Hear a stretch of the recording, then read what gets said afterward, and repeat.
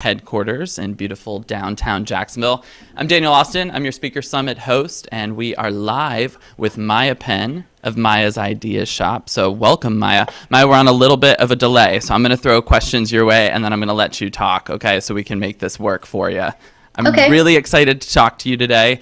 So why don't we start off just by talking a little bit about you. Give us some background for those that aren't familiar with you and what you do.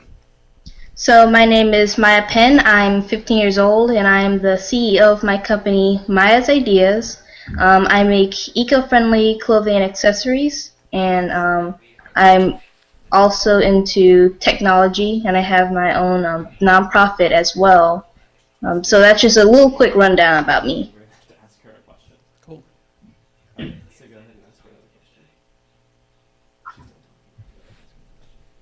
Awesome. So what inspired you to learn code at such a young age? That seems like something that's such a hot topic right now, getting young people to learn code. So how did you get started in that, and what was that like for you? Well, how I first got into code was I was originally into fashion, and I started my own, fashion company, Maya's Ideas.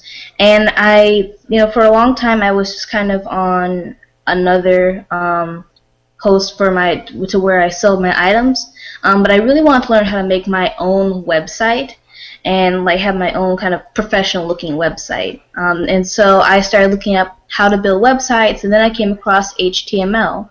And from there, I was 10 at the time, so I started just researching more and more about HTML and learning it. And I just opened the Notepad document and started, writing out my first little website and just running it in Firefox. And from there, I was really just hooked on coding. And now I'm learning other languages such as JavaScript and Python.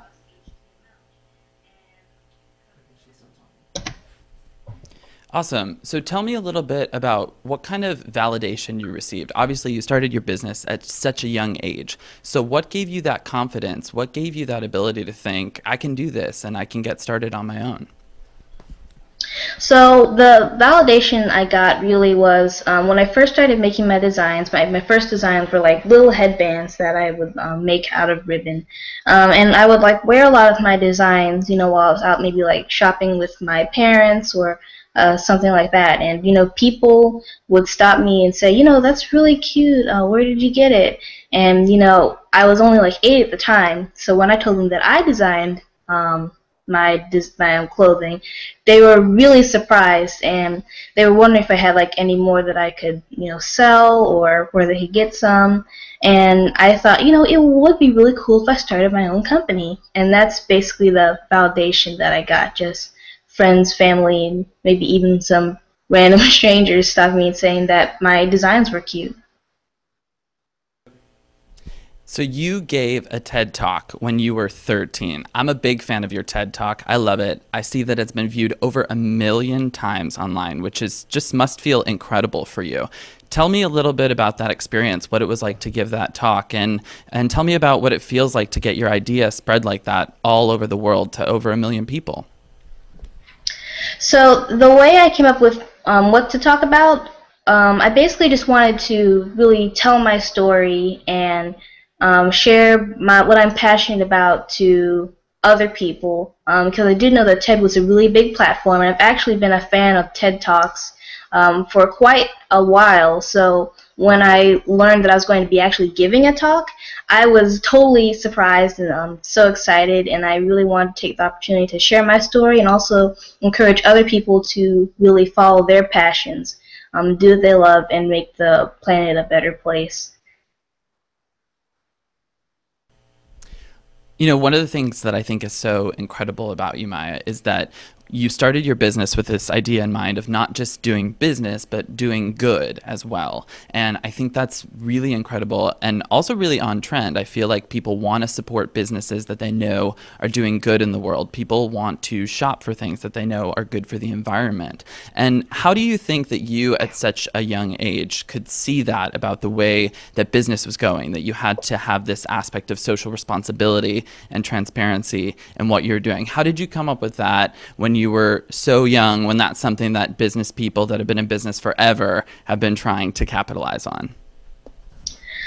So, really the kind of social entrepreneur aspect has always been, instilled in me since I was really little. Like my parents taught me when I was little about giving back to the environment and the community, and that's, just something you should always do.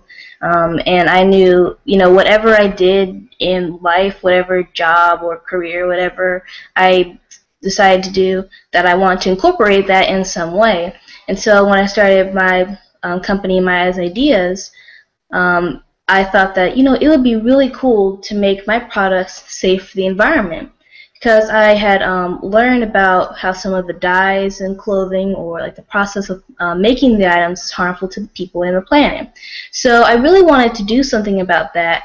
And from there, I started, using like organic cottons, non-toxic dyes, recycled fabrics, and stuff like that. And also, as my company grew, I decided to start giving 10 to 20% of the profits from my business to local and global charities and environmental organizations. Excellent. So, as you know by now, One Spark is all about entrepreneurs, it's about startups, it's about making ideas come to life. So we're so excited to bring you to One Spark this year. Tell me a little bit about advice that you have for entrepreneurs, especially young entrepreneurs that want to get started with their ideas. What would you tell them? My advice for young entrepreneurs that want to get started with their business is, every great business starts with ideas, and everybody has ideas that they want to share with the world. They're always, we always have something like holding us back, like, oh, the idea might be dumb or crazy, maybe nobody will like it, I don't know if I can really pull this off or achieve this. And I really think that you should just go for it. I mean, I started my company, I was 8 years old. I didn't have a business plan. I just had a passion, and I just had a love for what I did and what I wanted to really accomplish. And so, really paying attention to your ideas. And another thing I like to suggest is having an idea journal. Kind of like writing down all of your ideas, whether they be big or small, and really paying attention to those little ideas, because you don't know how much they can grow when you really pursue them. And then also, next steps, researching the field or industry that you really want to be in, finding other people who are, really experienced in that field and reaching out to them. You can get mentors that way too. And, from there, just attending events like One Spark, and listening to what other entrepreneurs have to say and what other advice they have to give. Awesome. I love that idea of a journal. I love to journal. I think that's so important for you to capture all these ideas and all of this energy that you have in your head. So when you're journaling and when you're coming up with all these ideas, obviously your company, Maya's Ideas Shop, how do you know kind of what separates a great idea from an idea that maybe you won't pursue? What gives you that impulse to really follow on an idea and put it to action? That's a really good question, actually. I don't think I've even really gotten that question before. The way I can tell the difference between, okay, that's a pretty cool idea, and that's just the best idea I've had in like a really long time, I can really visualize that idea coming to life.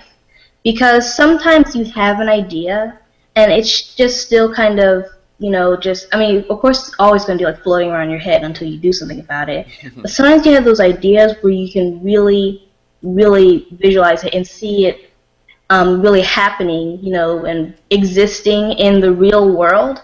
And it's not just kind of a nebulous, off the top of your head thing that, might not really work out as well. And you just really have a good feeling about it, and you kind of have, a little bit of your own kind of guidance as to how you can make that idea really come to life. I think those are the things that really separate the ideas from a good idea or a not so good idea.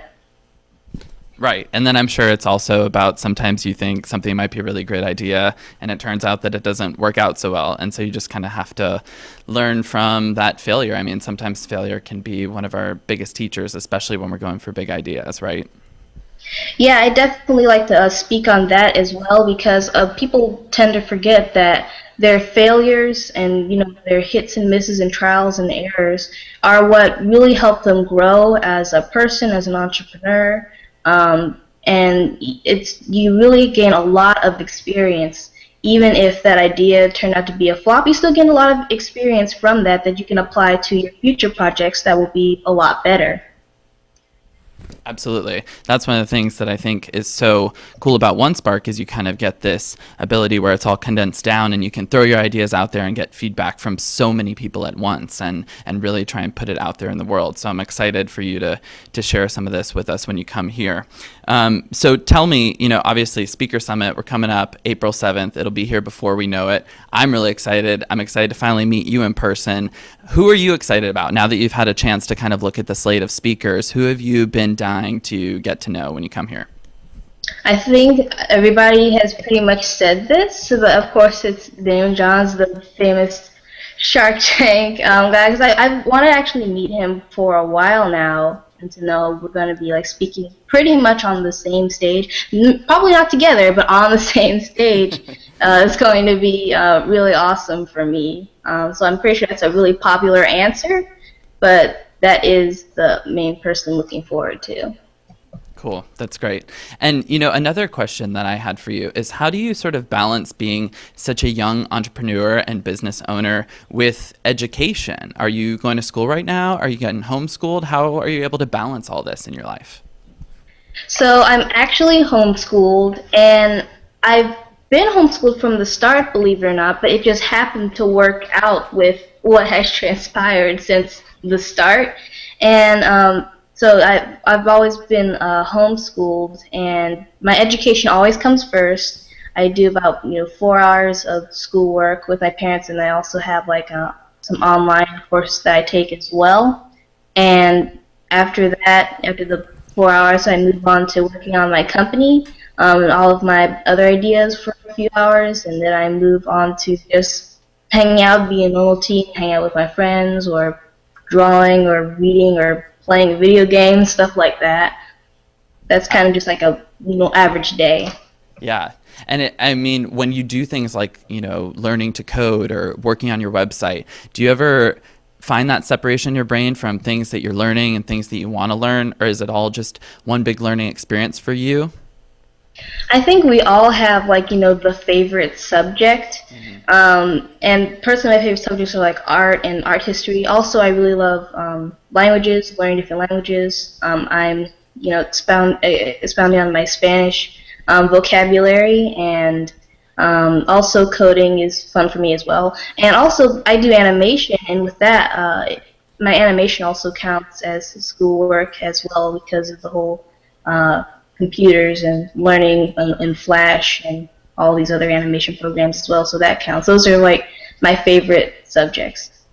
Yeah, and I love that your animation has a social message too, usually, right? You're usually doing it to spread ideas that people need to hear about, or sort of presenting information in a new way that it's maybe more accessible to people that might be interested in watching it animated. Yeah, and a good example of that is an animation I'm currently working on called The Pollinators, and it's about bees, butterflies, hummingbirds, all pollinators, and why they're so important to us and our environment, agriculture, etc. But to make it really cool and entertaining, they're like a superhero team of pollinators, and I premiered a clip of the pollinators during my latest TED Talk. And I have another animation I'm still working on kind of on and off called Malicious Dishes, and it's about viruses in the computer and if they had their own little world and what would they do in that world, and they go on different adventures. So that one is a little bit less, I guess, kind of social or whatever, but it's still talk about like technology, and I think it's really fun for everybody who's really into coding and technology.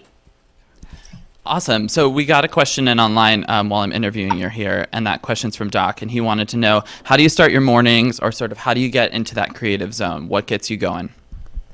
That's a really good question. Okay, so what gets me in a creative zone? Well, in the morning, I do like to really relax, clear my mind and stuff. So after I let out my dog and feed off my pets and everything, I do, yoga, and I meditate and just try to really have a good energy, get a good energy going for the day. And something I always like to do is kind of write down, a lot of stuff that I might want to accomplish in the day, just like in a little book. I like to write stuff down because it just kind of seems to affirm stuff for me. And then just, throughout the day, I always try to keep a creative energy going as much as I can. I might take a second to maybe like doodle out an idea that I had. I as much as possible, I try not to keep my ideas just locked in my brain constantly, because I feel like it really helps to try to bring them to life. So even if you had a dream about an animation you want to make, just doodle that on a napkin or something, and that kind of stuff really helps. Just kind of centering yourself, getting your ideas out of your head, and just basically trying to keep a creative energy going at all times. I love that. One of the things that really comes to my mind when I look at your TED Talks and when I look at your business is fearless. I think that's a really good word to describe you, because you've just gone for it. You haven't really let things hold you back, whether it be your age or your level of experience or whatever. You've gone for it. And I think that maybe some of that comes from what you're talking about. You're not afraid to just kind of unlock the power of those ideas that you have. You're willing to just kind of let them out there. Yeah, definitely, and that's because I still get nervous about some stuff. I mean, it's totally human to be unsure of something or to have doubts about your ideas. I'm not 100% confident in myself all the time, but I really think that it's important for me to express myself and share my ideas with the world, because I've noticed when I do that, it really helps me grow. And that's something I like to share a lot with other people too when I talk, to really just go for it and to just share your ideas with the world. Because you might think they're really crazy, but there's going to be some people out there who really support you and know you have a passion and a love for what you do. Absolutely. The other thing I love is that even though you said like you're not confident every day, but you're willing to put your ideas out there. You're willing to get out there and make things happen, not only for yourself, but sort of for the greater good. I know somebody that is exactly your age, and she's someone that's very important to me, and she's having a tough time right now. It's not an easy age. There's lots of societal pressure. There's lots of peer pressure, issues with bullying. It's tough to kind of, to go through those teenage years. So, what do you have, not just for entrepreneurs, but just for people that are your age, that are, struggling against all these other forces? What kind of message do you have for them? I do know that, you're never going to go through life without any kind of peer pressure or, somebody who's against you.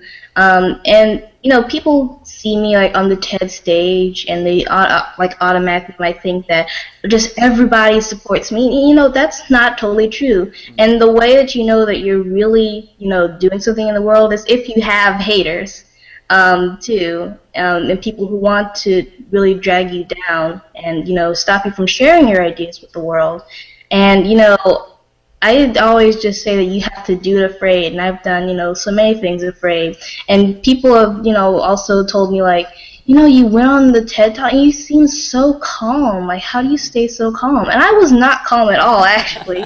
I don't know. I have a thing where I'm able to just seem really calm, but on the inside, I was like shaking in my boots, or Toms at the time, not actual boots, but I think that you can get to a point where you just really have to believe in yourself and what you're doing, and surround yourself with like-minded people who, really support you and support your ideas, because those are, the people who will help you get back up after someone has, maybe criticized you or bashed you about, just what you love and what you are really passionate about. So, yeah. Awesome. Well, I'm definitely going to take a cue from you on April 7th when I'm shaking in my toms, getting ready to go up on that stage. And so I'm going to take some Zen inspiration from Maya. So thank you for that.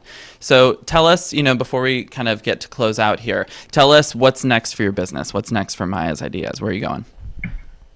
So what's next for Maya's Ideas? Well, Maya's Ideas is just I'm just continuing to grow and create my new clothing lines, but at the moment I'm working on another project with my nonprofit, Maya's Ideas for the Planet, where I'm making like eco-friendly sanitary pads for girls in developing countries, because I learned a few years ago about how girls can't go to school on their cycle because they don't have any pads to wear. And it doesn't seem that like a big thing here, but it's huge for people in developing countries. And I've partnered with an organization called MedShare, and they're really awesome, and they're going to be distributing the pads to the girls. So that's one project I'm working on at the moment. And just one last project I'm working on, I've signed a book deal with a major publisher. Congratulations. And I'm going to be working on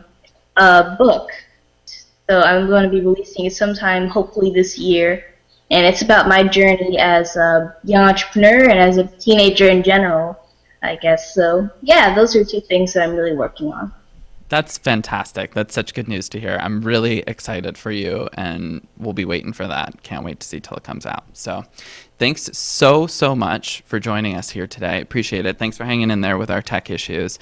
We are really looking forward to bringing you here to Jacksonville. There's a lot of energy happening right now. We're excited. We're ready to get things going. And of course, it all just starts bursting at the seams at one spark. So it's a perfect time for you to come into town, meet some people, and share some of this wonderful knowledge that you've learned on your journey. So thanks, Maya.